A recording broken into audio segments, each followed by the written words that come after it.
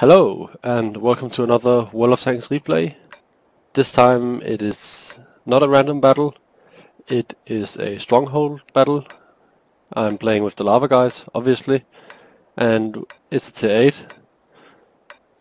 And as you can see on our team list, we have a 50 Hundo, IS3s, VZ111s, and then a mix of mediums and lights. And this setup is not necessarily serious. Like, we try to balance it a bit so we have some heavy tanks and some mediums and enough lights to spot, but otherwise we don't try hard. When we play Strongs, we just play for fun and still end up winning, which is even more fun. And we're playing against a 5100, IS3, some KV4, T30s.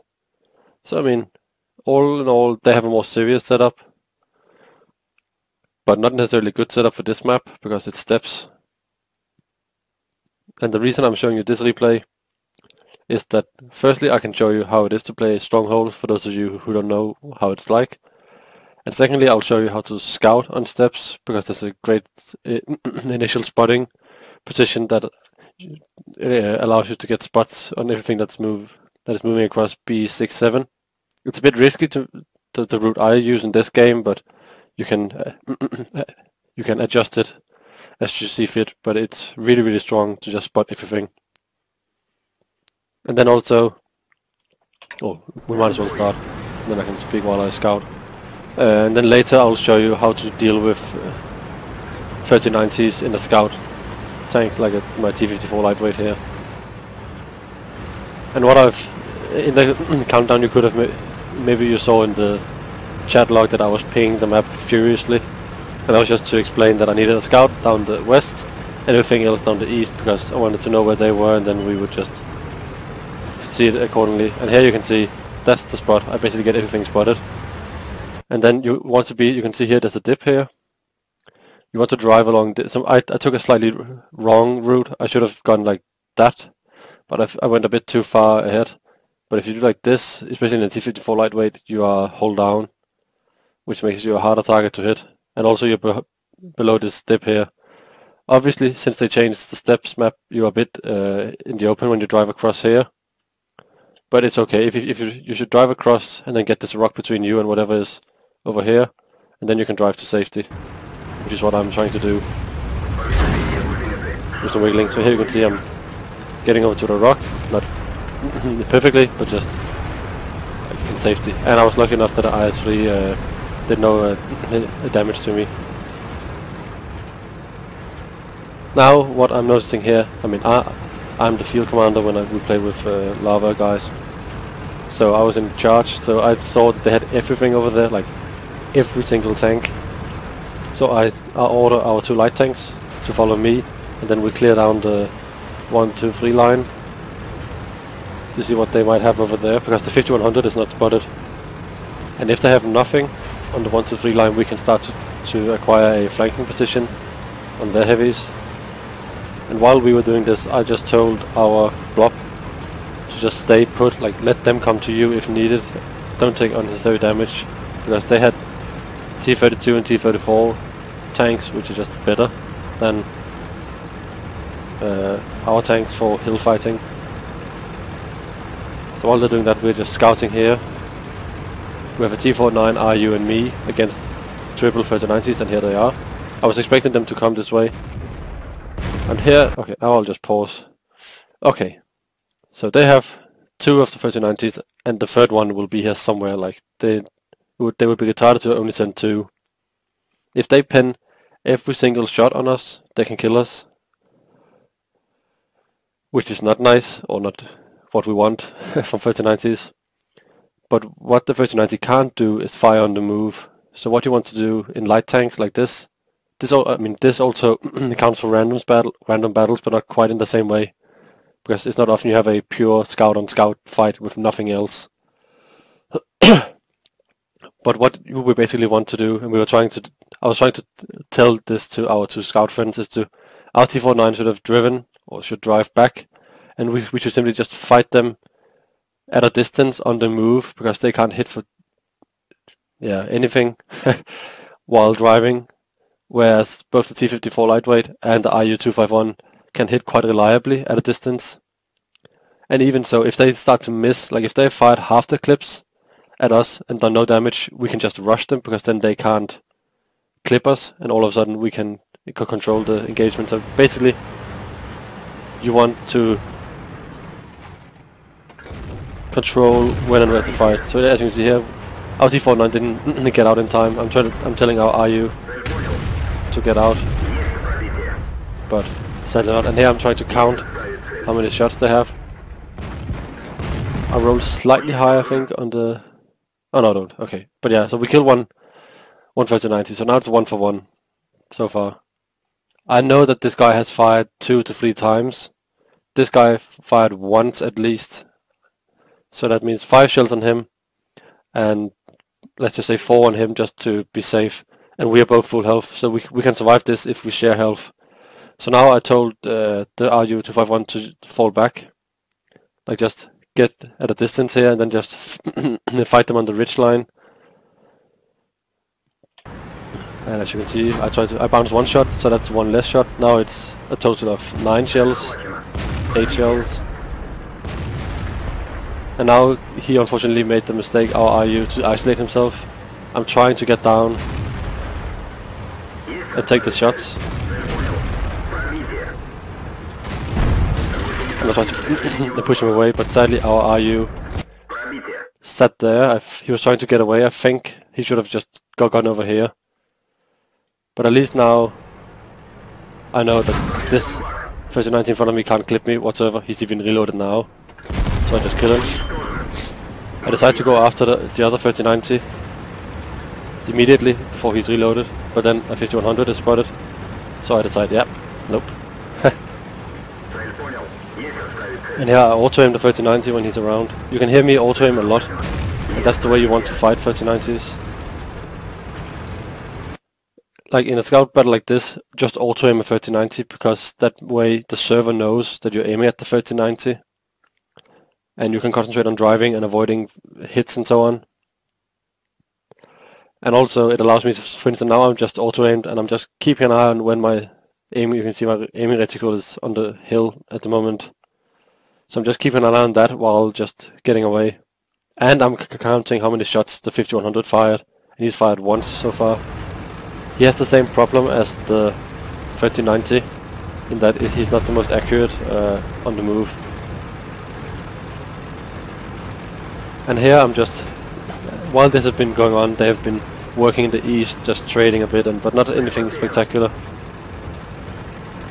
So I'm just falling back now, because there's no way I can win this. So I'm just falling back, and our 5100 is now falling into our base, so he can help me with the 5100. And then the 39th and enemy team called me cheater, which is... His quote was actually, "It's sad to see clans have players like you, and then I'm the commander." I mean, that's... Oh, I smiled at that. I don't know why he thought I was such a cheater, but apparently I was. So here I'm trying to kite this 3019, like he's not expecting me to sit here. I try to sneak a shot into him, but I can't. And sadly, as you can see there, it's a bit hard to see. Oh, there it is. The 5100 just clips my front when I was going down, which is it was unfortunate. But I have 5100 support now, so he's kaput. And now that 5100 is a bit oops, and I know he's not fully reloaded. And now we're like, okay, we need to kill him, because I'm asking the 5100, our 5100, to join me, and then fight this 5100. Because he can't clip both of us, and we need to kill him, because now, as you can see, the east side is beginning to push, and we have 2 tanks. Like this was what I was thinking. We have 2 tanks over here, me and our 5100. So that means that the fight over here, oh yeah, and they have 1 5100. It means that fight over there is on equal terms, but they have more health and bigger guns. So I want to just quickly kill this 5100.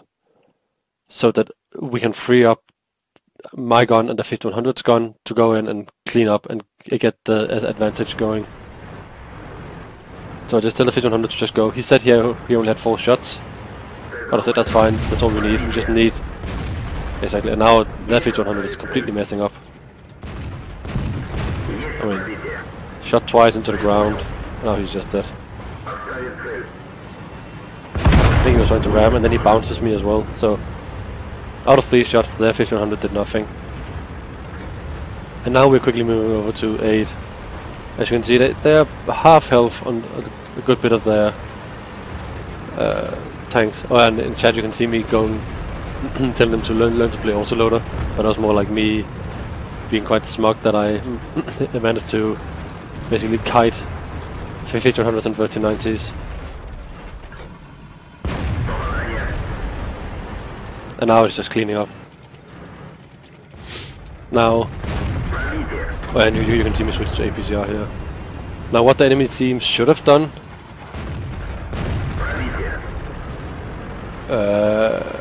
would have been to actually push their side, this side over here, a lot earlier. They had the tanks forward, they were too passive, and sending like 3090s, I'll just pause before the 3090s and 5100s are great at driving in, pew pew pew, and driving away. Whereas the way we played it, or mainly me, but what we were trying to make happen with all of the lights on the west was to make it a long fight, like a bit of trading, falling back, a bit of trading. So you want to, as an autoloader, you want the engagement to be as short as possible. Go in, dump your clip, go out. And when you're fighting an autoloader, you want to avoid them being able to do that. So they're 3 3090s going in. Now first off, driving here is stupid as a 3090. In the open, actually I can enhance the map a bit. Driving here as a 3090 is stupid because it's in the open. They can't hit for shit on the move. They should have driven along the banks here, because if they met us, which they did, they would have been able to surprise us a bit easier and swarm us. And then the 5100 just doodling along behind them was also a bit, yeah, I thought that was a weird move, because their 3090s, if they knew what they were doing, should have been able to deal with us light tanks. And again, like, if I were them, I would have maybe just stayed here, had one 3090 spot here, and then the moment you see the light tanks here, our light tanks, you push in with everything on this one flank. If 3090s, 5100s, everything just go in, clip, focus fire, because we have 3 guns over here not doing anything. So if they have all of their tanks here pushing in, it means they would have a massive gun advantage and health advantage, because, I mean, we had a 416 and Type 59s, and they had heavy tanks and heavy tanks and heavy tanks. So I mean, that is what they should have done. Like, not send 3 3090s here, and especially not drive here with the 3090s. They should have driven through here, because they want to keep the engagement range close so they can close in quickly, clip, and get away. But what they should have done, by the way they moved, would have, or should have been, one scout maybe on the train tracks here, just to spot through the base and if they cross, and then the rest just here, maybe one here and one in the middle, just the scouts, spread out here, and the rest just sitting here, because if they didn't see us move over here on the west, they could have pushed the east quite aggressively and just ruffled our tanks here before our light tanks in the west could have gone in. Like, obviously the risk is that then we cap them out, but if they do it properly, the 3090s drive in, dump, and drive back, or they could even leave one tank, just a KV4 for instance, because it's so slow. Leave it here on the ridgeline, or a T-32 sitting at the ridgelines here, so that they could turn around and defend. Just like having a few tanks, or a tank even, sitting at the back, just keeping an eye on the cap. But I mean, overall it was an interesting game, and I hope you learned, or at least it got some ideas as to how to deal with